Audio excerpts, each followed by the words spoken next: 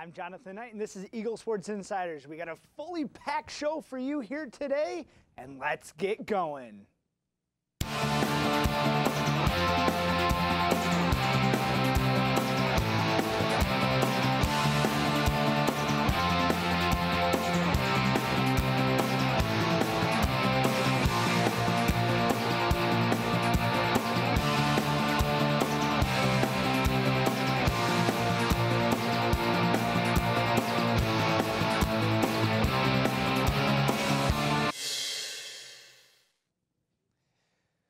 Well, welcome back for another edition of Eagle Sports Insiders. I'm Jonathan Knight, and well, this is a strange face here next to me. Well, joining me and filling in today while Michael Kermy is out sick and Evan Hensley is out doing whatever he does in the world of sports. Welcome to the show. Thank you so much, David Pierce Anderson, joining me here today. We got a good show here, and let's get it going. You know, the EMU men's basketball team, they are on a 3-game road skid. They lost at home about a week and a half ago on Tuesday night to Kent State, which is a game they should have won. They went on the road and they took on a tough NIU team. That was a game that we needed to win on the road and needed that win going in conference play and in MAC play. You know, the guys seemed like they struggled a little bit in this game, and they just seem like they're on a downward spiral. Seems like Coach Murphy can't get the guys back to where they need to be since they faced Kent State. Thoughts on this game against NIU and what the guys need to do going forward? I think this was a pretty interesting game. You know, you look at it, and they relied heavily on the three ball. You look in the first half, and they were almost at 60% shooting for three. That is very good. But then second half dropped off the face of the earth. It was 25%, and that's not how you're going to win a ball game. I think three ball is a tough way to live because it's a home run ball. You're relying on that to be consistent, and if it works out, you know, you get 3 points on the board, but it's tough. And it showed in the 81-69 loss. You know, it just wasn't clicking for them.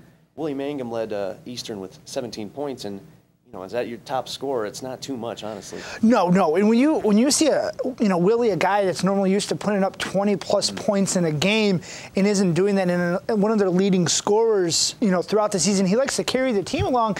You know, where is James Thompson? Where is the big man that usually the tough guy that he is? You know, where are the other guys that need to step up in this game? If you look at the rest of it, James Thompson only had 12 points. He played 36 minutes. Ty Toney, coming back off that knee injury, he only had 12 points, you know, and these guys are putting up the minutes, but they're not putting up the points. You know, you look at Thompson's game, and he didn't have a 20-20 game. It wasn't like the lights-out game he had a few weeks ago, but he still put together a very good game. He had 12 points, 7 boards, 3 assists, and a block. Like, you're getting that out of your big man. That's a good game, but it's tough to rely on a center as your core of the team. Yes. You need a playmaker. Yes. And we don't have that guy stepping up. Where That's the real problem. Where is that guy? Where is the Tim Bond? Where is your Ray Lee? You know, these guys that need to step it up, and they're just not progressing and doing so. And they let that keep progressing going on. Then they came home. They had 2 days to regroup and get ready to go. And then they had the battle against Toledo, a rival team that last year they swept them. And when I mean swept, they went down to Toledo and played down there. It's a tough place to play. Sorry. And if you've never been down there and seen a game, it's loud. If you want to talk about a place that's loud for college, it's a loud place there. Ty Toney only had 13 points that game, and that's another game they lost. 73-57 that they lost to Toledo. It seemed like the Rockets just clipped the wings of the Eagles, and they sent them back home up 23. It was a long 45-minute drive for the Eagles in this game. Yeah, I totally agree. You know, 73-57 as a final. It looks like it was a landslide, and realistically, the Eagles didn't play that great. You know, James Thompson, this was a game where he didn't get a double-double. He was close. He had 9 points, 11 boards, but you said Ty Toney is your leading scorer with 13 points.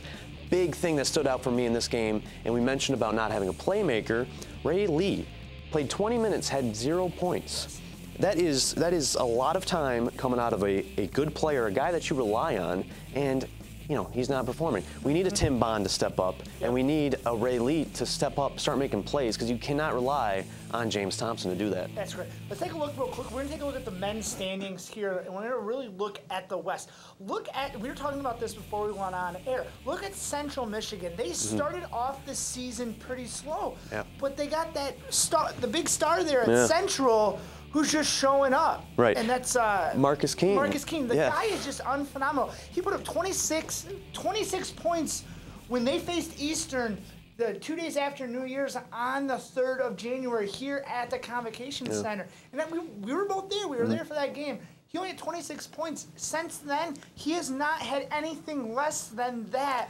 And he had that 58-point game just 3 weeks ago against Miami. Well, who are we to say he only had 26? We're talking about our leading scorer, Ty Toney, with 13. But that's the thing is that, you look at these guys. It's in comparison. This guy has gone off since he then. has. And they really needed that because, they were kind of sluggish, but he's really turned it on, and that's how they have jumped so far in the standings. Can we go ahead and put the standings back up real quick, guys? I want to look at that just a tad bit more, please. If I remember correctly on the stats, that was the score there. All right, so then we go ahead and we look at Ball State there. Ball State's at 5-9, and then Northern Illinois at 15-9, and Northern Illinois at 14-10.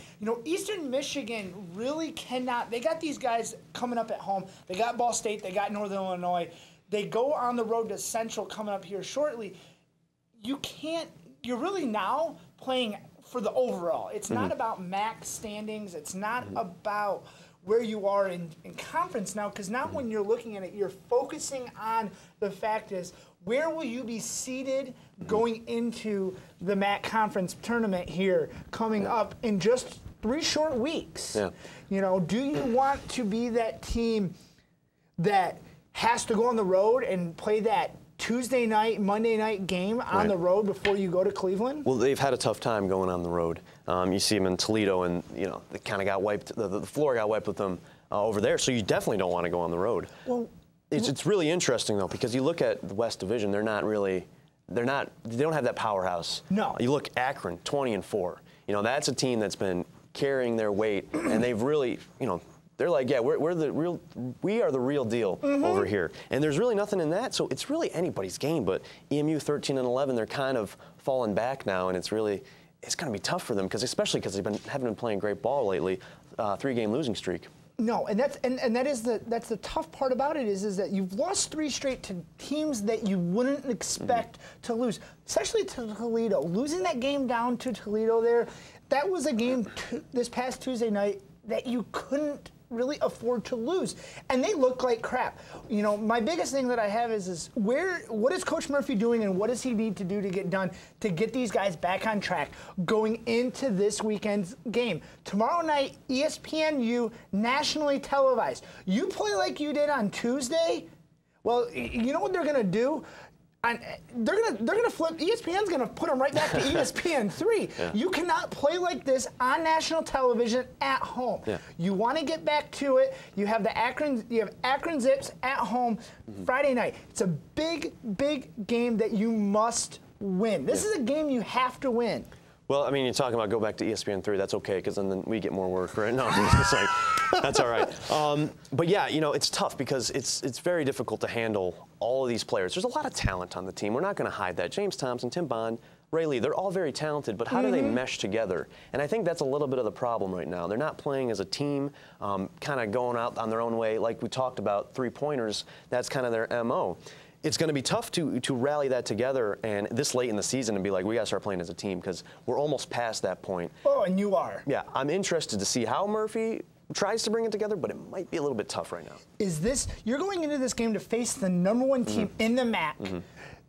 They're 10-1 in conference, 20-4. This is a team last year that we struggled against a little bit, and I guess I don't know what the answer is. What does Murphy have to do?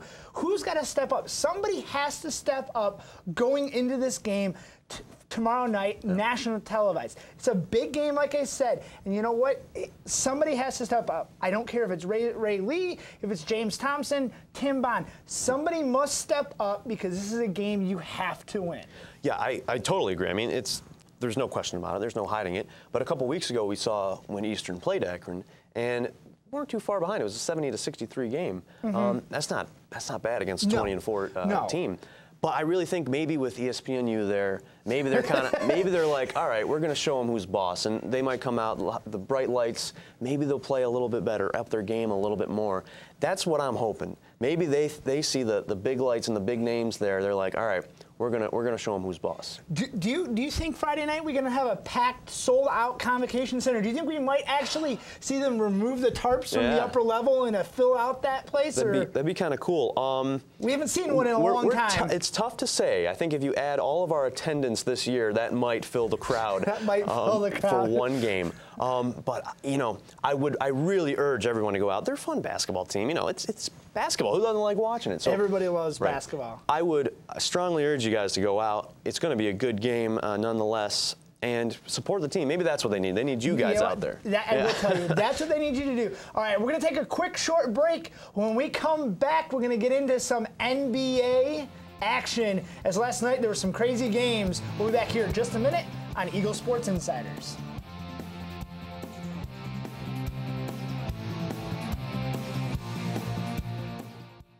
This day and age of compromised accounts and data breaches, having a strong password is not enough to keep you and your personal information safe. Someone who steals your password could gain access to all your data with nothing to stop them. The Eagle Security Package offers Duo, a tool that provides an additional layer of security to your online accounts through two-factor authentication.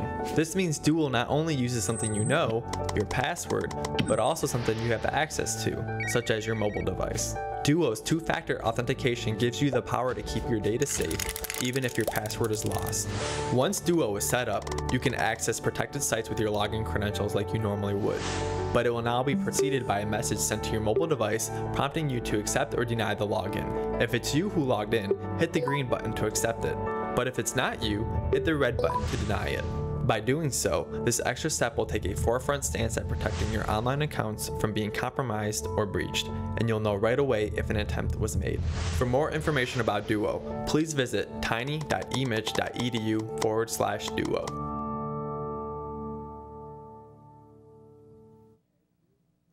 Well, welcome back to Eagle Sports Insiders. David Pierce Anderson joining me. I appreciate you taking the time out today, filling in here for Michael Kermy. He's out sick. He's at home resting. And like we said, Evan Hensley's out covering the sports like he does always.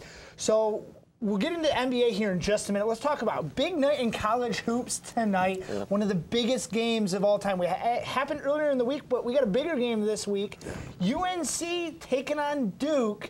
It's 8 versus 18. Two of the biggest teams. This rivalry is so rich. It's as rich as the game that went on Tuesday night, but Michigan just sent little brother home. So we don't really care about little brother Michigan anymore. Let's get into UNC and Duke.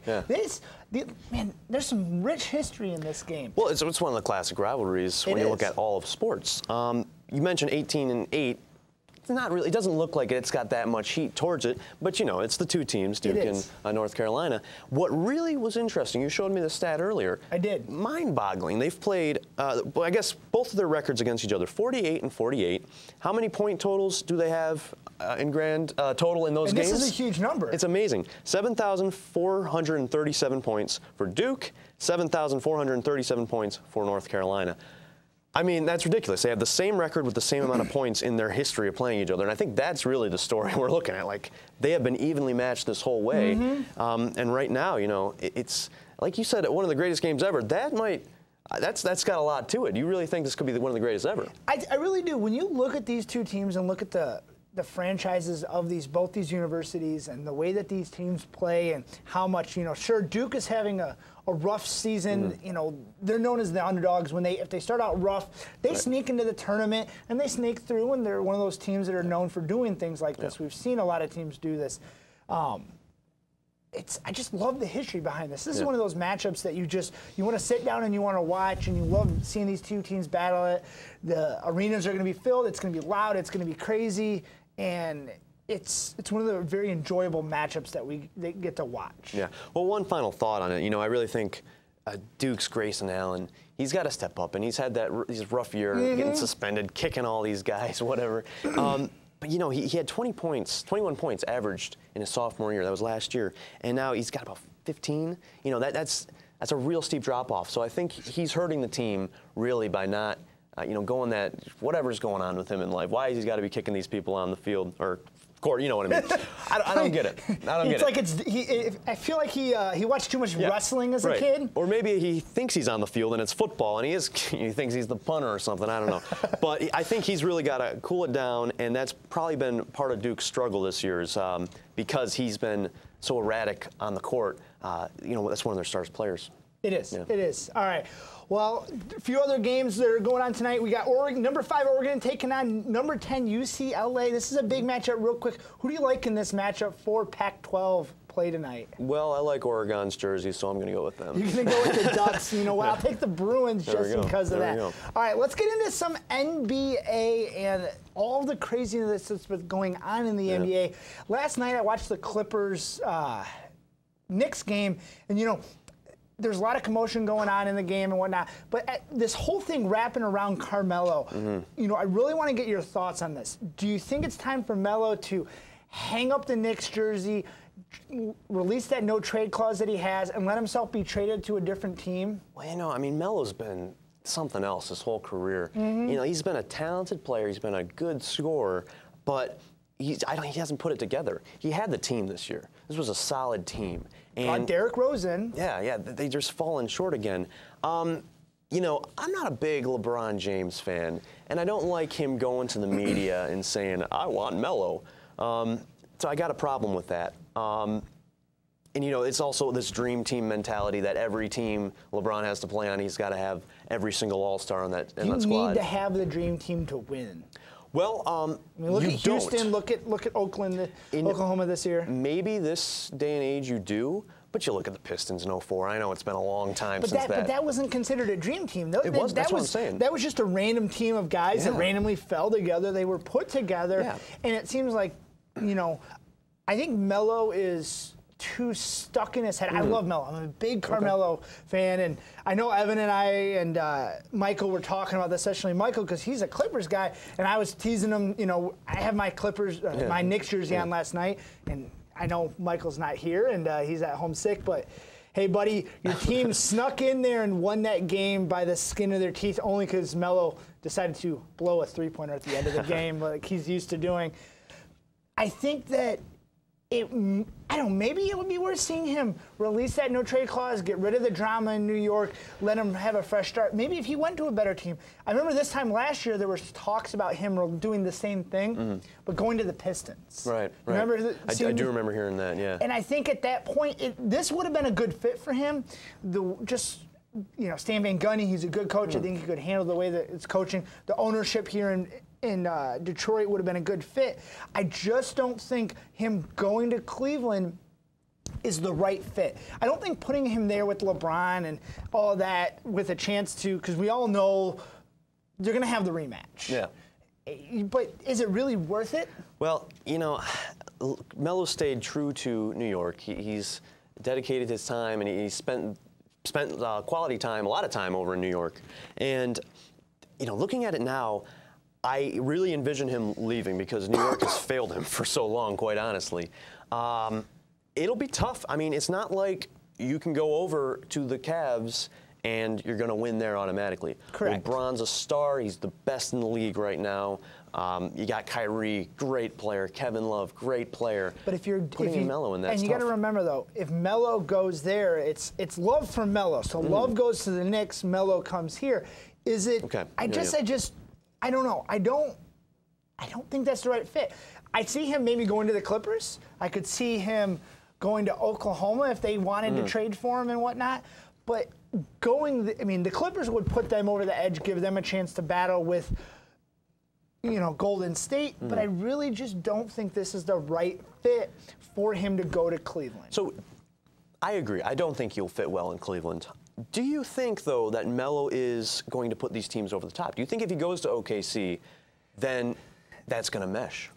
No, because it didn't. You saw the same issues there. I don't see him. I see more issues coming with him going to Cleveland. Right. Me too. I think he's got a lot of issues that follow him. He likes to shoot. That's no hiding that. He's a good scorer, but putting him with LeBron, putting him with Kyrie, those are some good scorers there. Putting him with Westbrook, that's another good scorer. It's, you know. I guess I wonder though is if you put him there, do you have this? Do you see the same issues as going into what they thought was going to happen with him going when Kevin Durant went to to the Warriors, but it worked. Right. It ended up working though, and everybody thought that. So maybe it does work. Maybe him going to the Clippers or going to Cleveland, it does work. Maybe. I think the problem with Melo is he's had those issues in the past. All right. We're going to take a quick short break, and we come back. We're going to wrap up the Super Bowl 51 and talk a little Tony Romo. We'll be right back.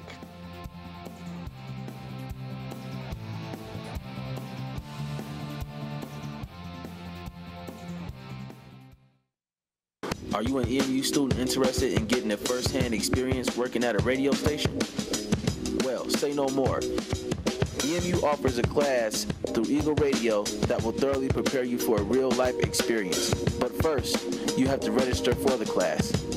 Pick a date and a time slot. Then the world is yours.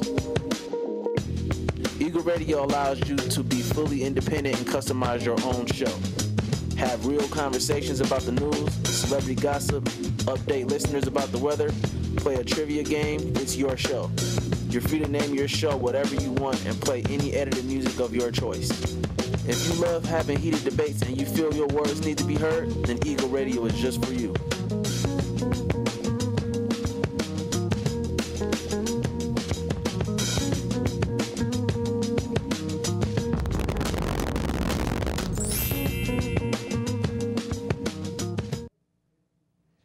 What a crazy weekend it was. Super Bowl 51 just a few short days ago, and I know we're talking about it later in the week. Well, that's what happens when you shoot a show on Thursday. But I tell you, one of the craziest, I'm sitting there on the couch, and I don't know where you were watching this at, but I'm sitting at the couch at my buddy's house, and I'm like, all right, it's 21-0. Game over. And then I think to myself, I'm going to go, but wait a second. You got to remember who New England has. They got this guy, name's Tom, last name Brady. Heard of him. A.K.A. the GOAT. Right. Played at a school just down the street. Somebody that they didn't realize that could actually play like this. Yeah. 6th-round draft pick. Played under a national championship team at Michigan, but nobody really cares about that. What they care about is the fact that man's got 4 rings. Now he can go like this. He's got 5. And he went out there and I tell you, I don't know. Everybody said he went into the locker room and he just sat there. And I want to know whatever prayer Tom Brady said going into halftime.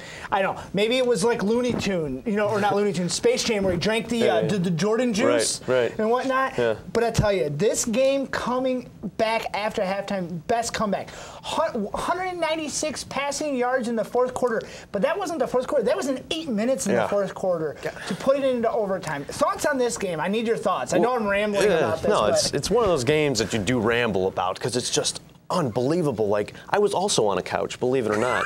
I was with my sweet mate. We had a little get together and everything. But it was a little bit relaxed and whatever. But I'm watching this game and it's 21-0, and I'm like, it's over. That's too bad. But there was also a part of me sitting back. It's like, well, Tom Brady, who knows? They started coming back, and I'm like, oh my gosh, this is going to happen. And then, that Edelman catch, I cannot believe that still. The first thing I thought of was the helmet catch. Now, did you hear that made, and we'll have it next week on the show. I'm gonna grab a copy of it. But did you hear that catch made the cover of Super Bowl of Sports Illustrated? Well, that comes out tomorrow. I hope so. That was unbelievable. I don't understand how he caught that. It looked difficult in slow motion, so I don't know how he did it at full speed in a game in the Super Bowl. It was and they went quite back amazing. and they rewatched that several times to make sure that he caught it. Yeah. But it seems like because the Falcons guy's hand was underneath his hand like this. But it was a great catch, and from that moment on, I was like, okay, Patriots got it. There's no question. After that catch, it was the momentum swing right there. And it was. Yeah, it was kind of an odd game. I had some football squares, and I had 8-0, and Patriots scored a touchdown to make it 28-9, and extra point, I get $10. But freaking missed the extra point. I lost $10 on that. Okay, let's talk about that real quick though. So we go back to that missed field goal. That missed field goal would have made it 29-28, and we would have never seen overtime. You got to remember that. People forgot about that. Well, you might. in that situation, you probably just go for the field goal and the tie. Yes. That's because if that fails, you miss that 2-point conversion, and you lose by 1 in the Super Bowl. Yep. You're gonna get some heat for that. So, okay, but so I know what you're saying. Let me ask you this: Tom Brady, or not Tom Brady, Matt Ryan, all they have to do is kick a field goal. Mm-hmm. Why? What's your thoughts when you're sitting there watching that and they don't kick that field goal? Well, or why they don't kick it? Why he keeps trying to pass it and run it? Yeah, and yeah. just, I know it was very perplexing. I'm going to guess experience.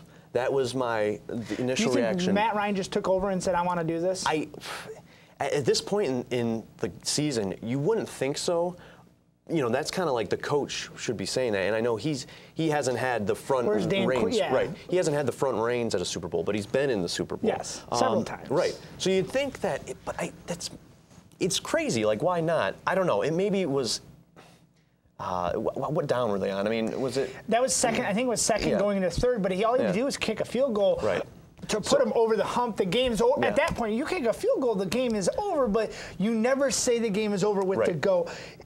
It's out of the ordinary to kick a field goal in that situation, like with second down and everything. But for a Super Bowl, you probably should.